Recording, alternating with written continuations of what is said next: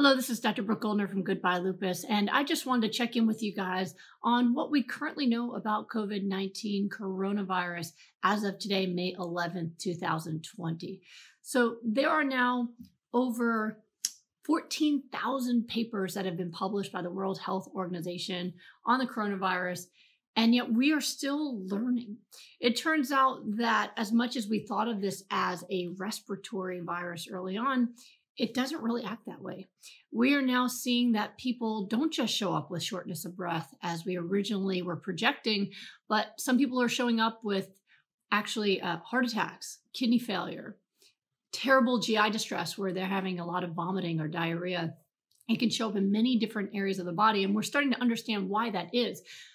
But we still don't yet have a treatment or a vaccine that we could tell you is going to end this right now.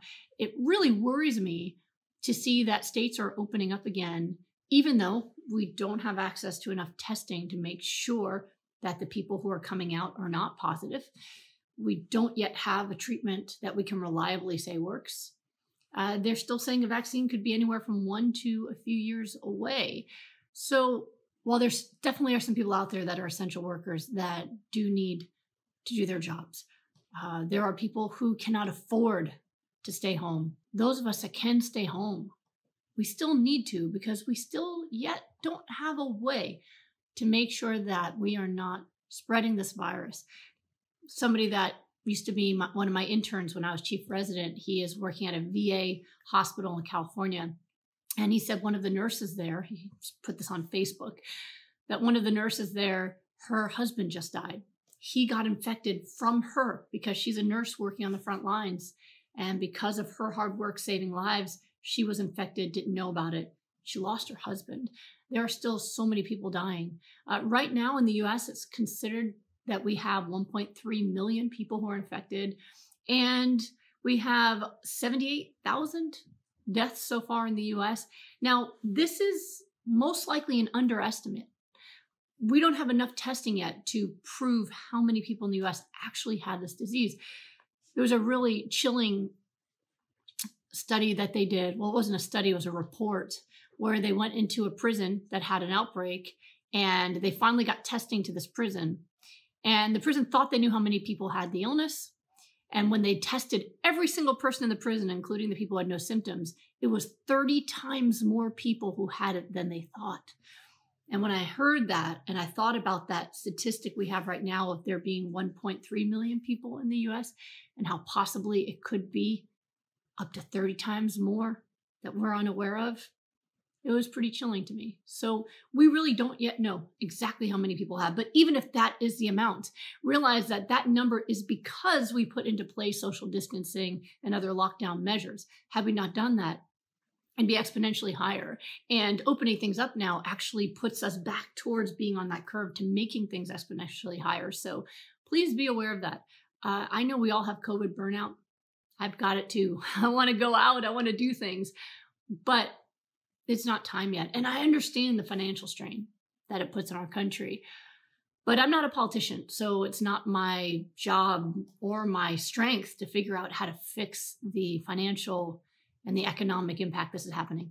As a doctor, the only thing I really can speak to is human health and the toll it takes on human health to reopen, and the deaths that are going to happen, so many more deaths than we ever could have if we just would stay on lockdown.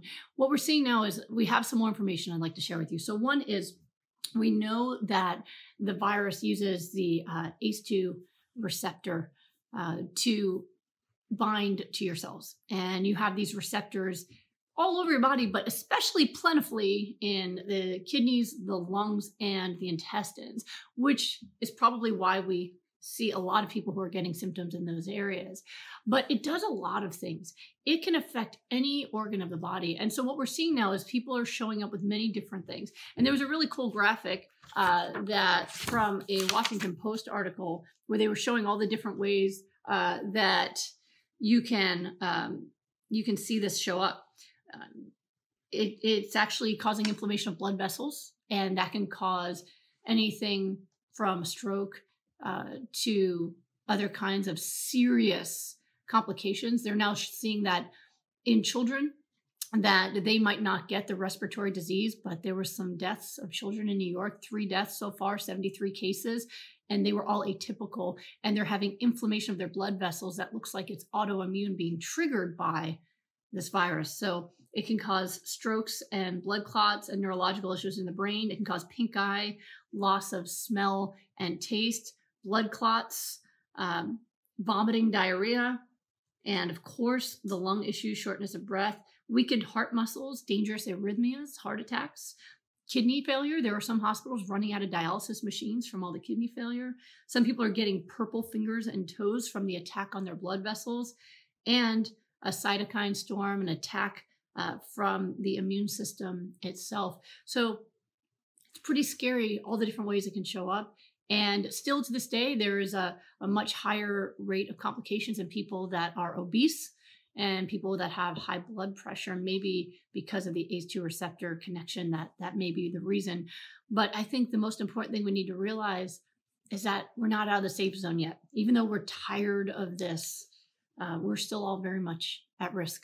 So I hope that you all are staying safe. Continue doing what you need to do in terms of staying home. If you go out, wear full protection. You know, I'm in Texas right now. We reopened and there's no guidelines. People are walking around without masks.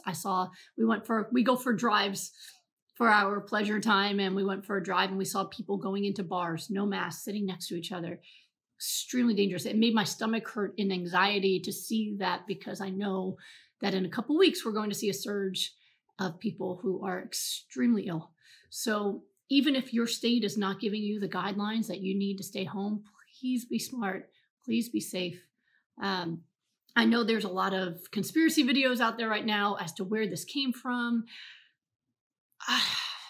I don't think anyone's going to be able to ferret that out. I mean, we know where the scientists are saying it came from, but regardless of any of that, the truth is it's here, and there's people dying. A lot of people are dying. Nursing homes, jails, minorities are dying at higher rates. And then we've got the frontline workers, the hospital workers, the doctors and nurses on the front lines who are working day in and day out, trying to save lives and inundated with more and more patients. I had the honor of having an ICU doctor who was on the front lines of the COVID pandemic, who was in my last rapid recovery group.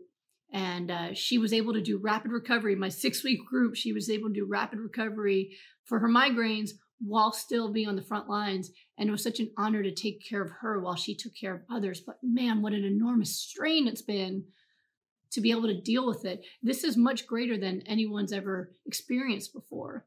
My friends that are on the front lines have told me that they've never seen anything like this before. The amount of death and the amount of suffering, and seeing people die alone, having to use FaceTime to say goodbye to their friends and family, people giving birth by themselves, people dying by themselves. These are really horrible, difficult times, but we can get through it together. We need to stay home. We need to stay safe. We need to stay patient. We need to put pressure on our government representatives to figure out a way to take care of our economy and the poor so that they have the ability to take care of their health. Do what you can to help your neighbor and help each other. And I will keep updating you as we get more information about this horrible pandemic. Remember that you don't need to check in on this all day long. I don't want you to spend all of your time watching the news and getting anxious about it. We need to have the right information to make the right choices, and then take the time to do the self-care you need to take care of your spirit, take care of your family. Remember that we're staying home not because we are under house arrest, but because we are choosing to act as brothers and sisters, taking care of each other by staying home, right? That's how we take care of each other right now. That's how we protect each other. That's how we love each other, is by being patient and staying home. Let the research continue. Let the doctors keep working on finding the treatment that's going to let us come out of this, because we need a treatment, right? And once they do, we will get back to living the way that we want to again. But for now, patience and remembering that this is an act of love for all of humanity to take care of each other. And we'll get through this together. I'll keep you updated. I'll see you next time.